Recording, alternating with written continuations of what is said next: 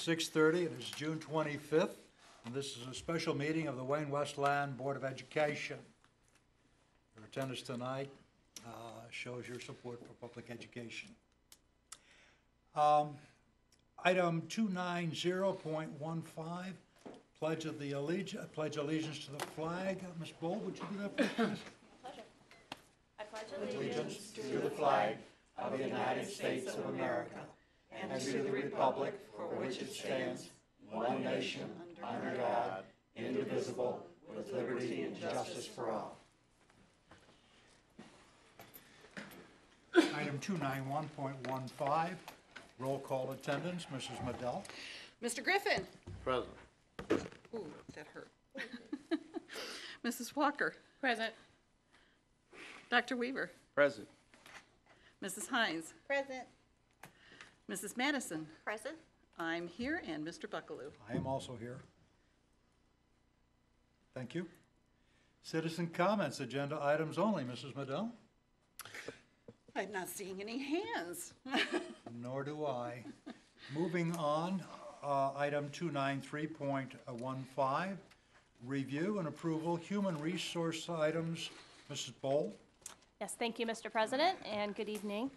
Tonight I have the pleasure of recommending for your consideration the approval of Ms. Nancy Ely to the Director of the Preschool Education Programs at Stilemeyer Early Childhood Center.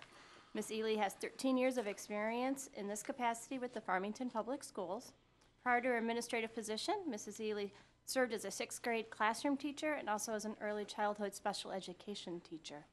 Ms. Ely has a Bachelor of Science from Western Michigan University, a Master of Education from Grand Valley State University, and an Ed Specialist degree from Kent State University. Ms. Ely was not able to join us tonight. Her daughter's getting married on the west side of the state tomorrow. Okay. A motion is in order. So move. Support. Okay, motion by Mrs. Walker and second by Mrs. Madison. Any discussion? I'm just glad we have closure. And we can move forward for the new school year. Anyone else? Okay, Mrs. Madell, would you take a roll call vote, please? Dr. Weaver. Yes. Mrs. Walker. Yes. Mrs. Madison. Yes. Mr. Griffin. Yes. Mrs. Hines. Yes. I vote yes, and Mr. Buckaloo? Yes. 7-0. And that gives us a 7-0 vote. Thank you. Congratulations to Mrs. Ely. And that takes us to item 294.15, review and approval business service items and finance items. Mr. Leichenscheidler. Okay, thank you, Mr. President. In your yellow book, the amendments to 1415, if you could turn to page 1.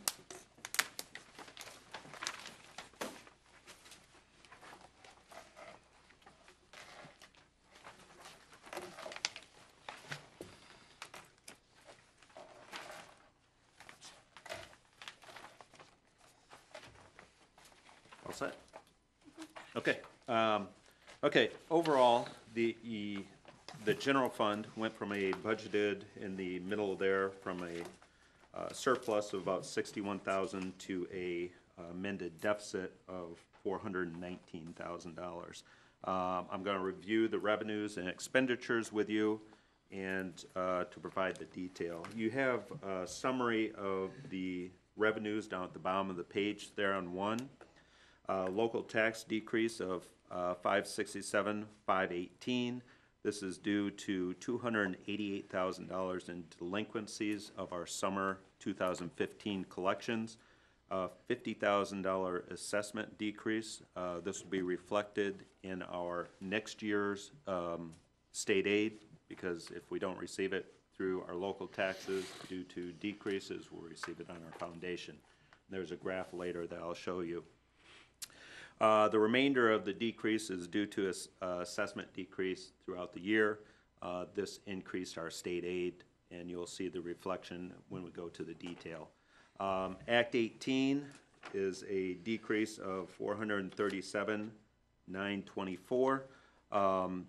This is the original budget or revenues were based on a budget that was sent to RISA. Our actual, at the end of the year, it was sent in, and it represented a reduction of about $400,000. MIPSER's 147B, we have discussed this before, actually in Finance Committee. This was a mid-year reduction, elimination by the governor. We were originally going to receive approximately $1 million. We collected $174,000 before the elimination. On the other side of this, our retirement rate decreased from 34.54 down to 33.41 throughout the year. And then the other large item here of $475,252 is special education. This is funding that we received from the state. This is actually a prior year adjustment. The state will come back, receive actuals, and then they will do adjustments from the prior year. And this is what we received in the spring of this year. Any questions on revenues? Nope. Okay. Turn the page, please, to page 2. I'll go over the summary of the adjustments. Decrease of expenditures overall of $1.4 million. Salaries reduced by almost $700,000. This was primarily special education. Benefits overall increased by $335,000, and this was due to retirement adjustments. Purchase services decreased by $537,473. This was at the end of the year. We did a priority-based budgeting, and we cut off year-end spending early June. And $100,000 of this came from ed services, based on looking at things that they needed to purchase versus what their budget was, and almost $350,000 is from buildings and grounds. And in the supplies and capital, it decreased by $426,222. Again, this was due to priority-based budgeting at the end of the year, cutoff of purchasing, and we are budgeting in a different way. We're allowing buildings to carry over their supply budgets. It's sort of a philosophy that if you have a budget at the end of the year, we don't want you to go out and spend it and then let things sit there throughout the summer. We'd rather have the staff or the principal purchase throughout the year the things that they need and then budget for the next year. Buildings are doing priority-based budgeting for next year, and I would say the principals have been doing a very good job. Ed services, priority-based budgeting for next year, B&G and transportation. Those were sort of pilots, and we'll go through more training next year. B&G supplies and capital decreased by $220,000, and transportation was able to be decreased by $131,000. And I'll go over a little bit of that in the next, or actually in next year's budget. Surprisingly, gas decreased. We spent about $600,000 in gas. It decreased by about a third, so we're able to save a lot of money that way. Utilities decrease of $43,000. This is primarily due to the demolition of the buildings. The board approved this in December. We cut off all utilities the day after, and we're able to save on the budget there. Overall, if the budgeted $419,000 deficit is our ending operations for 14-15, our beginning fund balance of $3.7 million will be reduced to $3.3 million, or 3% of our fund balance. Board policy states a goal of 5% fund balance. Going on to page 4 and 5, provide a little bit more detail. As you go through the book, you get more detail. This compares our June amendment to the January amendment, and you can see where I've described the increases or decreases, and the same with the, just gives you a little more detail on the expenditures by area, program, and it comes down to our ending fund balance of almost $3.3 million. Any questions on any of these? I'll go into a little bit more detail. Well, the questions that I had asked you prior to the meeting, you also included in your presentation just now. Oh, okay. I'm glad I could help you. Yeah, thank you, thank you. Okay, on page 6, I just point out a graph of our ending fund balances. This goes from fiscal 94-95, where we had actually a deficit of almost $2 million, through budgeted at the end of this year, where we have a $3.3 million.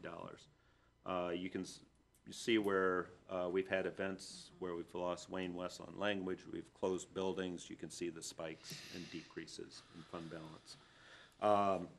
Page 7 is just a little bit more detail. I've already explained on the revenue adjustments. Page 8 through 10 represent the areas of increase or decrease by program area.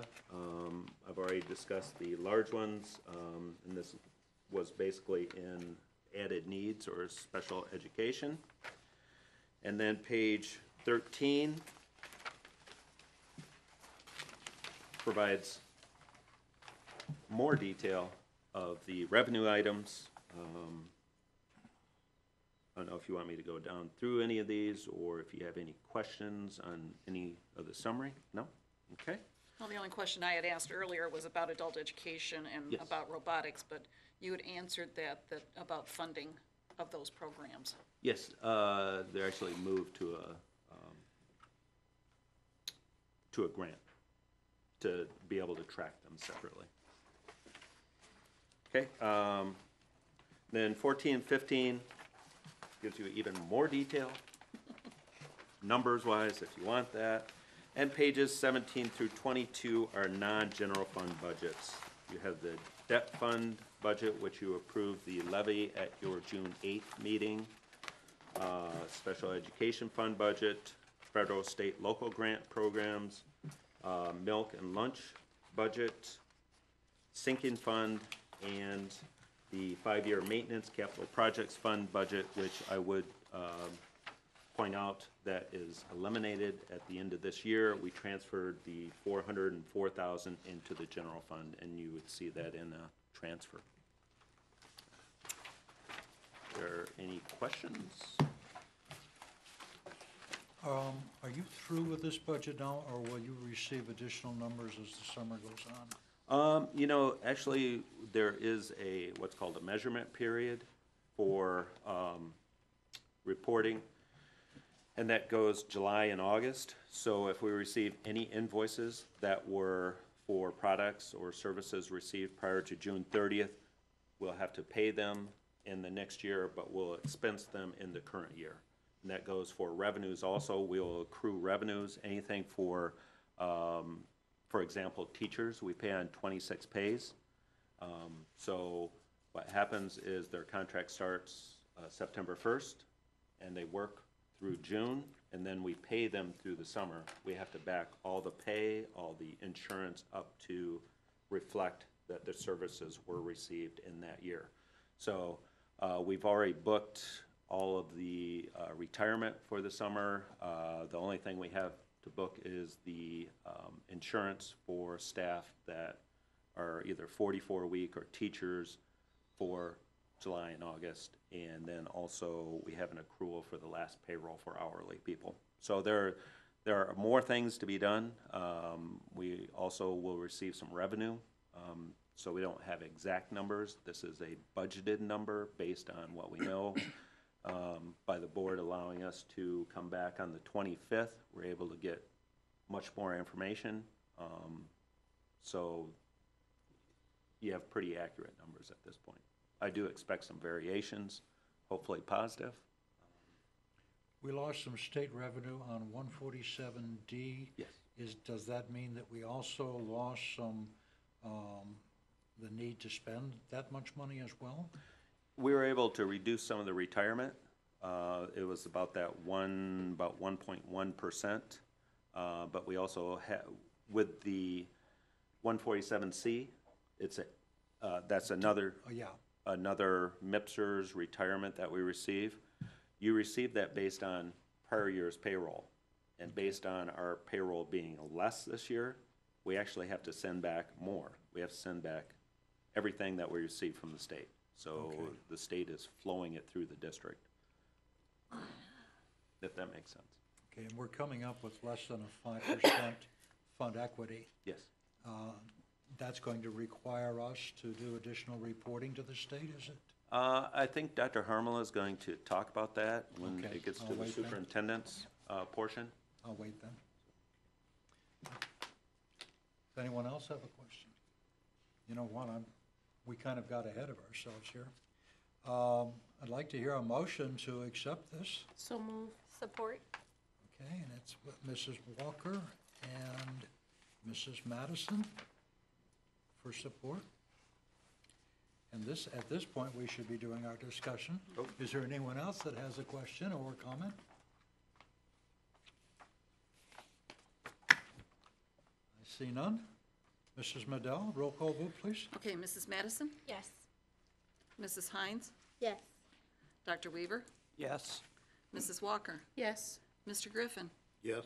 I vote yes, and Mr. Buckaloo? I also vote yes, and that gives us 7 yes votes. And brings us to item B. Again, Mr. Larson Scheidler, budget hearing. All right. Thank you, President Buckaloo. Again, going to your green books now. If you could turn to page 1.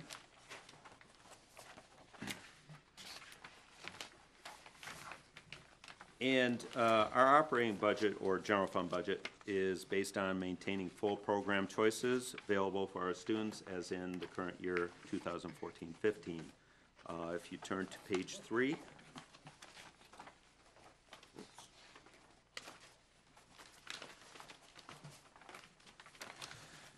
Page 3 provides an overview of the beginning fund balance, the revenues, expenditures, and ending fund balance, as compared to the 2014-15 amended budget that we just discussed. Revenues are based on FTE reduction of 286 students, but it's actually 276 due to a change in the School Aid Act. I'll discuss this on page 16 once we get to the detail. The 2015-16 school aid will fund the district at $7,391 per pupil, which is an increase of $140 per pupil from our 2014-15 amount of $72.51. It is important to know that the district is still funded at the lowest foundation rate in the state. We're in company with about 300 other districts at that level. Categorical funding items were eliminated. The way this affects the district is that we will not receive $50 in best practices money that we were receiving in 14-15. Overall, the 15-16 School Aid Act will result in the district funding to be decreased by almost $1 million. And just going over this, an increase of $140 per pupil is based on 11,604 students, so that's a decrease of $1.6 million. Or, I'm sorry, increase of $1.6 million. Decrease of 276 FTE based on 2014-15 funding of 7251 is a $2 million decrease. Elimination of best practice funding is a $600,000 decrease. And if you're looking at, basically, we're going from the amended budget of about $103 million to $104 million.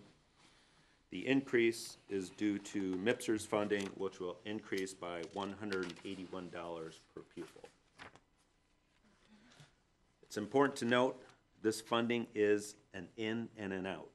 Whatever we receive, we're sending back. So it's not money into the district. Our 14-15 amount was $5.9 million versus a projected $8 million for 15-16. The amount that we'll receive is based on our payroll from 14-15. And our payroll will decrease slightly in 15-16. What the district has to do is we have to fund the first 25.78%. and then the state through 147C will make up the difference between the rate of, well, this year, 33.41. Next year's stated rate in the budget is 36.31. It's important to note that this actually ranges from a low of 35.92 to a high of 37.88. And that's because it depends on the retirement plan that individual participates in. Primarily, the employees that have been here for a while are at the 37.88, so most of our staff is at that. New teachers or staff after 2010 would primarily be at a lower rate than that. Our special education, I'm sorry, I should have said go to page 6 so you can see some detail. Our funding is going to be based on the pre-adjustment 2014-15 of $8.6 million. Now, there's always the possibility that we'll get an adjustment mid-year, positive or negative. The last couple of years, it's actually been negative. And then operating transfers in 2015-16 will only be food service of $300,000 because, as I mentioned before, the capital projects fund was eliminated. That was $400,000 last year that we transferred in. And then on page 5, our budget expenditure assumptions. Salaries are based on current staffing, less a reduction of 11 teaching staff. Replacement of retirees or resignations may result in adjustments once actual staffing is known and calculated for the January amendment. MIPSR's rates were discussed above. Next year's rate, stated rate, 36.31, high rate, 37.88. Medical insurance is based on the state published rates because we're on a hard cap of $5,992.30 for a single policy, $12,531.75 for a 1+1, and $16,342.66 for a family. These rates represent a increase of approximately 3% over the 14-15 rates. But I'm happy to report that our MESA rates only increased 2.2%.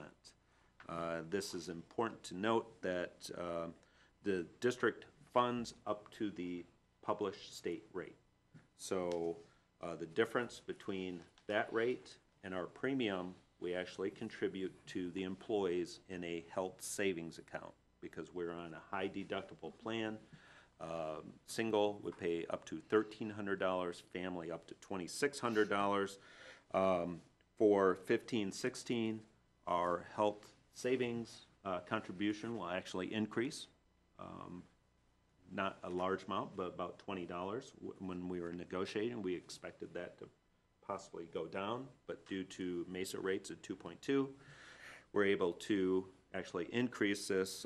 For non-teaching, a single contribution will be $657.25. For 1+1 in family, $1,124.97. And for teaching, it would be $763.49 for a single and $1,518.94 for 1+1 in family. So again, we're able to contribute to the employees to offset the cost of the deduction. Utility costs are based on current year, 14-15 actual, with a reduction for our demolished buildings. That represents about $150,000 decrease overall in electric, water, sewer, and gas. Diesel and gas is reduced based on cost reductions. Our May 1/14 diesel cost was $3.28 per gallon. Our May 1/15 cost is $1.82 per gallon. Significant decrease when you think we spend over $600,000 for gas and diesel we'll be budgeting about 400,000 in the next year. Jim? Mr. President, I don't, I have a question. Can I ask it now, or you want to wait till the entire presentation and come back and ask, since this is a budget hearing? I think that this is involved enough that we should bend our rule a little bit and ask our questions when we can. Okay. If that's okay with you. Question I it's have, fine. the question I have, was the step increases were eliminated with the exception of Local 4 and Yes. WISA, okay? Is that something that we've discussed with those units? Maybe I'm getting ahead of myself and. No, that's something that we negotiated. Those units, when we negotiated, people were given an option Okay. of what they wanted to Okay. reduce. And, you know, the overall is to decrease by 5% wages and go to a hard cap. Local 4, transportation gave up vacation buyback, which was over $350,000 per year. So those units bought their steps. Okay. Thank you for the answer. I have a question about transportation. Do we have any more buses that run on propane, or are they all gasoline or diesel? We have no propane. Okay. I just had one quick question about the utilities, about the abandoned, or the lots that we don't have schools there anymore. Do we have to pay for like the electricity for the lighting of the properties? I know some school districts have to pay for the lighting. Yes, yes, in the we lots actually pay a per pole charge. per pole charge. Yeah. Okay. Okay, if you could turn to page 12.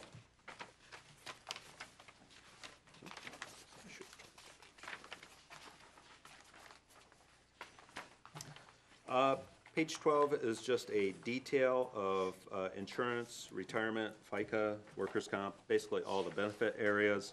You can see our insurances went up minimal.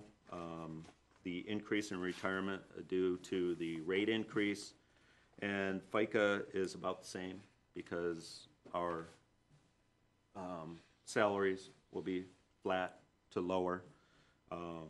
And workers' compensation is based on historical, and other is historical also. Down below, you can see that the amounts above include the 147C retirement contribution from the state. On page 16, this is the FTE calculation. You know, as I stated, that we originally started with a 286 FTE reduction when we started budgeting, and that's what we're staffing to, I believe. And, but for funding purposes, what we were doing last year is we would take 90% of the fall count, 10% of the spring count, and then you would come up to an FTE amount. That's changed to go from a 10% in the previous winter count to a 90% in the fall. So that provides some stability, and historically the district decreases from the fall count to a spring count, so that adds about 10 students, 10 FTEs, or about $74,000. Mr. President, I just want to go back and ask one question in relation to my other question on pages 14 and 15, when we get to the basic programs for teachers, and then on 15 for custodial maintenance. I'm assuming, or transportation, I'm sorry. I'm assuming that those two steps are built into the increase, since that's what they bargained and gave up other things for. Is that right? Thank you. That's all I need to know. Thank you. Okay. Then again, as in the amendment, you have the other funds. You have the debt fund, federal, state, local grants, special education, milk and lunch, and sinking fund. And again, the capital or 5-year maintenance fund is no longer a fund in the district. If you have any questions, I'd be happy to answer. You've ended your presentation? I'm done, yes. I move Have a that mo- we support A motion from the general Mrs. operating Walker budget. Support. and support from Mrs. Madison. Discussion?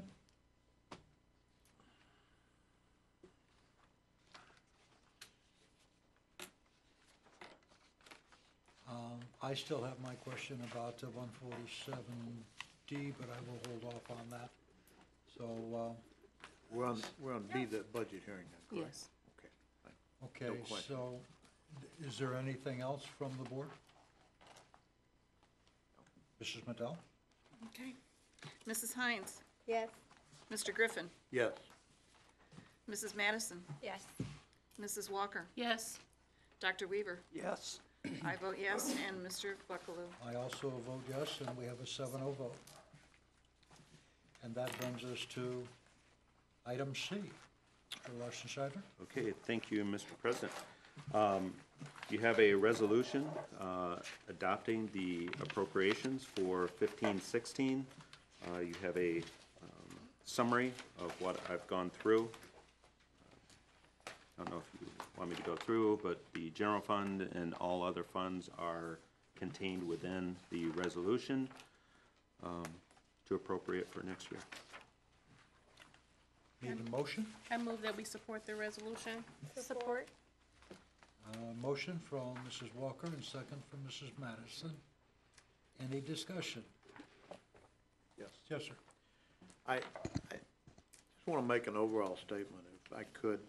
You know, when you look at the kind of funding level that we have, the lowest of 300 districts because of, quote, Headley not passing years ago, I won't go into that, but that's the cause, 8 mills that went down.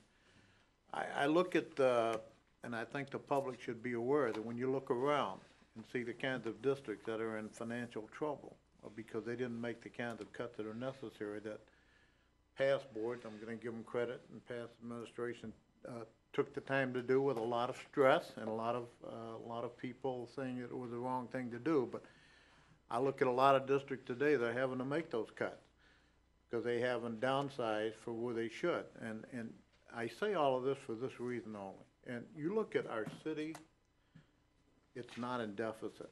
It made the cut. You look at our school district, we're not in deficit. We don't have an emergency manager. We don't have people coming in here and cutting our employees from what they have. Admittedly, we need to pay them better. And if in fact we get the money, I'm sure this board will do just that. But you know what? It creates a stability in our community where people can move in and buy homes and be confident that the school system is going to deliver a kind of program that they can deliver. We'd like to deliver it even more so, and we get the money, we will. But stability is important to a community, and the schools, people move into a community for one reason. They look at the schools first, and the city services second. And I have to say, as a member of this board, they've made the tough decisions, and the administration we hired has made the tough decisions to keep this board, this district, in a situation where people can move in and be assured that their children are going to get an education that's outlined in this budget and not cut, I mean, we're doing the kind of budgeting with the new superintendent, Dr. Mullins, is necessary to get us back to where we should be and keep us there. But stability in a community is vitally important for a school system so that we have people that'll move in and the people will stay here and not move out and keep their kids here, because our funding, and the public should know this, is based on how many students we have. Now, admittedly, we're having a decrease in people that have children, and it's decreased tremendously, 10% I noticed in Troy in the last 5 years. So we're facing the same thing. People don't have 3 to 5 children, they have more like 2.7, I think, the last time I read. So I just think the public should be aware that this school board has made the tough decisions, and past school boards, and this administration has been counseled by this board that we are not going to have an emergency manager, and we are going to live within our means, and we're going to deliver the programs we can with the money we have. And you can be assured that that's going to happen when your kids go to the school system. So stability is here, and we have a good administration to administer those kinds of successful programs. So I'm going to support this budget tonight because of that. And if it were a budget that would be in deficit and support emergency, I wouldn't do it. I can tell you right now, as a member of the Finance Committee, I didn't say much during the discussion because I went through all this in the Finance Committee meeting. But, you know, we're living within our means. That's what we should do. And we're going to deliver a budget and a program within our means. And that's, I think, a real credit to this board and its administration, and I thank you. Anyone else have a comment or question? Mr. President, I guess my comment would be a little bit different than Mr. Griffin, although I agree with the things that he said. When you serve on a board a long time, you remember conversations. And one of the conversations that this board had was that we did not want our fund equity under 5%. Unfortunately, that was never voted on. But I remember the night that we told our superintendent at that time that those were the numbers, that we wanted to do that. I am very much concerned about letting that number drop. I'm going to vote for this budget tonight, obviously, but I just wanted to express my concern that that we need to be looking into ways that we can affect our budget even more than we have. These fund equities are important, and so that's my comment right now. Thank you. And is there someone else? And I would like to say that I do agree with our two speakers this evening. No question about it. The fund equity is too low. I think it covers about 2 weeks of operation, and that's not nearly enough. And the state is going to take notice of that. Our support staff, our teachers, our administrative staff have made tremendous sacrifices to put us in a position that allows us to maintain programs. We couldn't be better served by our employees than we're being served right now. The issue isn't that we aren't doing enough. The issue is that we aren't receiving enough revenue.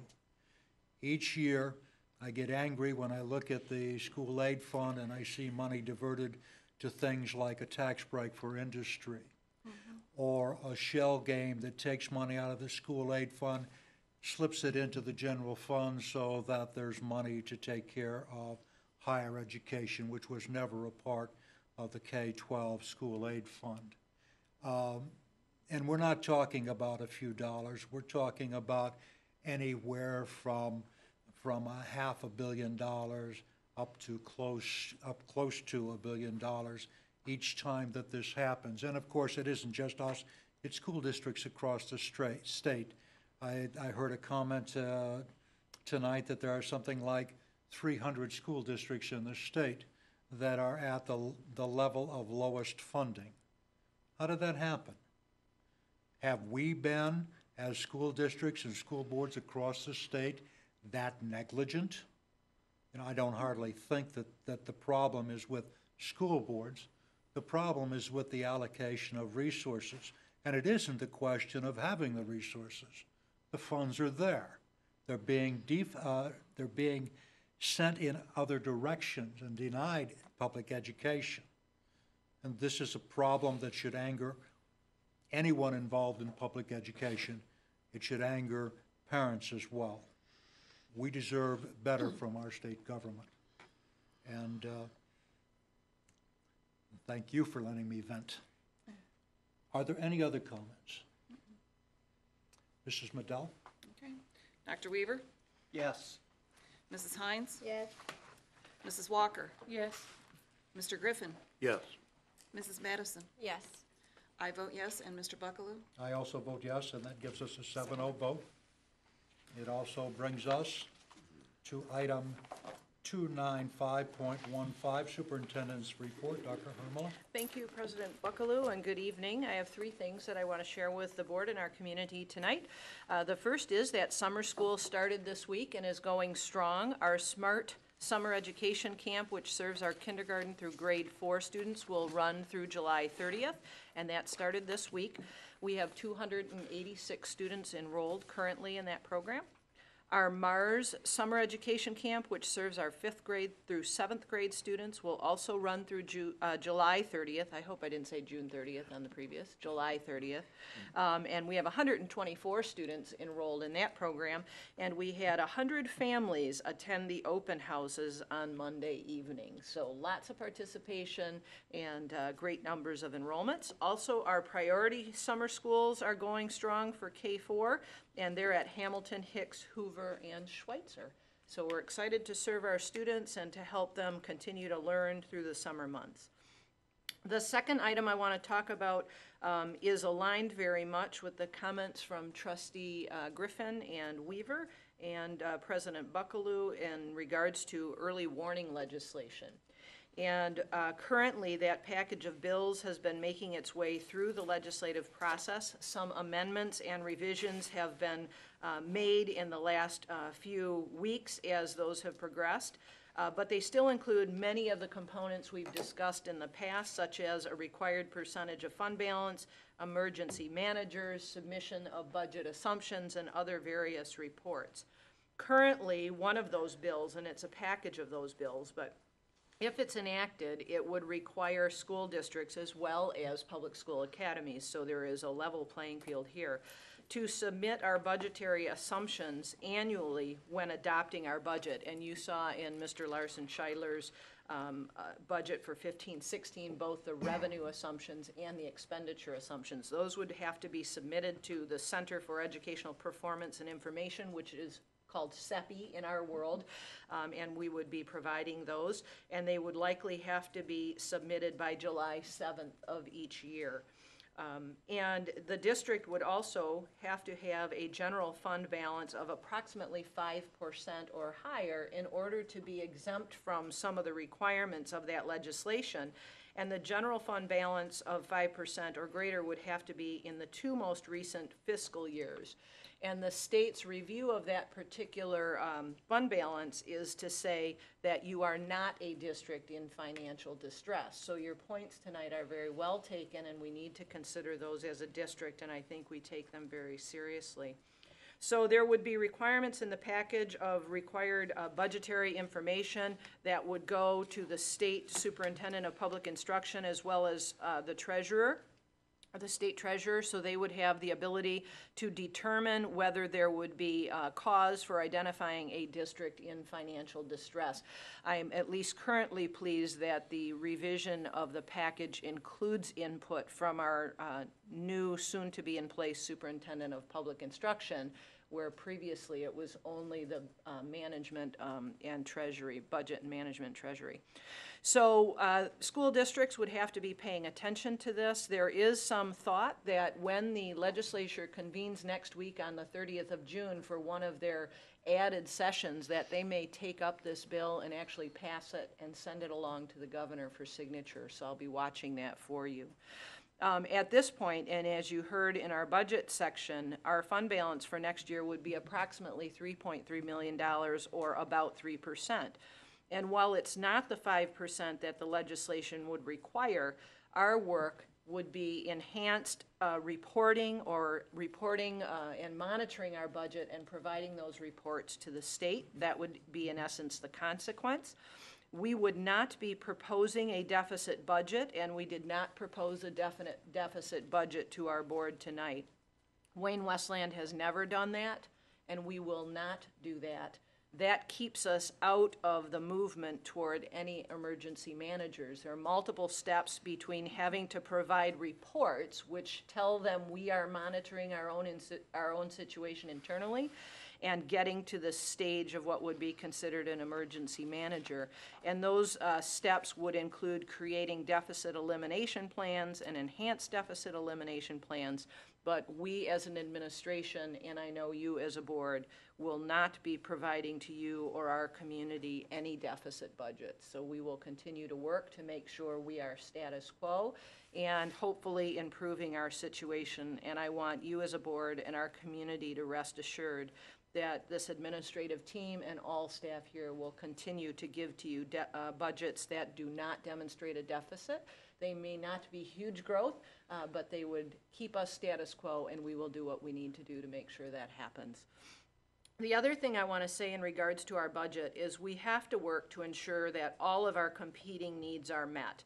The services to our students, the retention of our staff, for example, provision of transportation, and many other things that are valuable to making sure everybody gets what they need out of the Wayne Westland Community Schools. We value our employees, and we have been working with all of our groups, our employee groups, to make sure they understand our financial condition as a district. We meet with them regularly, and I'd like to thank Kelly Bowl and Jim Larson-Scheidler for their work in ensuring our associations are aware of our budgets and we answer all of their questions. We have agreed that I need to send a communication to all of our employees after this board meeting tonight to let them know and to clarify that at this particular time, we are unable to change their compensation in any way. And unfortunately, we're unable to change it, but I think we need to continue to share with them with transparency and clarity the fact that we are not able to do anything different despite our best desires and efforts in doing so. We also need to share with them, and I've included in an email that I will send to them, that we plan to continue to work together through careful analysis and collaboration of all of our competing needs and to create and develop a strategic plan over the next year, and the board will be assisting in that work as part of its role as well to guide our focus and our effort to ensure that we are financially and educationally prudent in all that we do. I just think the transparency of communication with our staff is absolutely necessary, and I want our board and community to know that. So that's the end of my report. Thank you very much. You're welcome. That brings us to 296.15, citizen comments, non-agenda items. Mrs. Madell? I'm not seeing anything. Seeing none, we'll move on to 297.15, review and recommendations of Board of Education. Mrs. Madison? No comment. Mr. Griffin? No comment. Dr. Weaver? Yes, thank you, Mr. President. My comment tonight as part of recommendation is that we take a strong look into a policy concerning our teachers and workers, this social media that has been talked about for a couple of nights on Channel 7 News and supported by the Michigan Association of School Boards, that we take a look into the social media perspective, and that we look into the lines that could be blurred between teachers and students, and that we do whatever we can to create a policy that would block that in our district. Thank you. That is my comments for tonight. Mrs. Walker? Nothing this evening, thank you. Mrs. Madell? Thank you. First of all, I look forward to working with Nancy Ely at Head Start and help with the transition into a new program. I see that she comes highly qualified, and I know that they're excited to start working with their new director over there and looking at next school year. Again, it's open enrollment time for Head Start, and normally at a meeting, a monthly meeting, I would have a financial report, but this isn't a normal monthly meeting that already occurred, so therefore there is no financial report in front of you, but to let everybody know that the enrollment is open for their program. I want to thank Jim, Kelly, and Michelle also for their hard work on this budget, because I know it doesn't take just one person, it takes a whole district to put a budget together, even though Mr. Larson-Scheidler is responsible for it. But it does take everybody's input to make sure that needs are being met, especially our students' needs. The other night, Mrs. Walker and I and Dr. Harmala had a chance to go to the Champions Dinner. It's always inspirational to go to that dinner and listen to the kids' speeches and what they've overcome in life to get to where they are to be successful in the program and in their school careers. So, again, an excellent job with that program. Dr. Harmala talked a lot about our summer programs that are going on, and one of the things I also wanted to remind people is of our Meet Up and Eat program that we have going at some of our schools, and I understand that there's an easier method on our website now to access that information so that you can get to it readily and see where the locations are and times, because there is some variances between some of the schools as to whether they offer breakfast and lunch or just a lunch. One of the other things that's going on is our students tomorrow will be ending up their JROTC leadership training in Alpena. And normally I get a chance to go to that, but unfortunately, I'm not going to be able to fly my car as quickly as I would like to get there to give them my congratulations from our school board. So I apologize to any parent of a cadet who's at camp that I'm not there. Working on this budget, I'm often met in public with people who think that we're getting buckets and buckets full of money, especially when they hear from Governor Snyder say in speeches that he's going to give us, X amount of dollars more per pupil.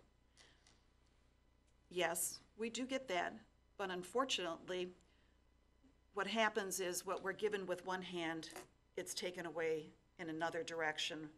And vocabulary words are used to help explain it away, and all it does is serve to confuse people out there in the public. My own personal philosophy is there's no difference between new monies, old monies, it's all money. And to play games sometimes with the people of Michigan, it does a vast injustice to school boards, to students, to school districts who are trying to stay above water level. So please listen very carefully when politicians speak about monies.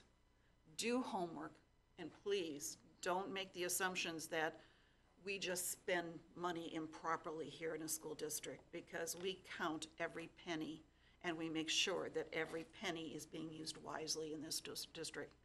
And it takes all of us, school board, administration, employees, parents, students, to make sure that that is done to the best of our ability. So again, thank you very much for your efforts. Ms. Hines.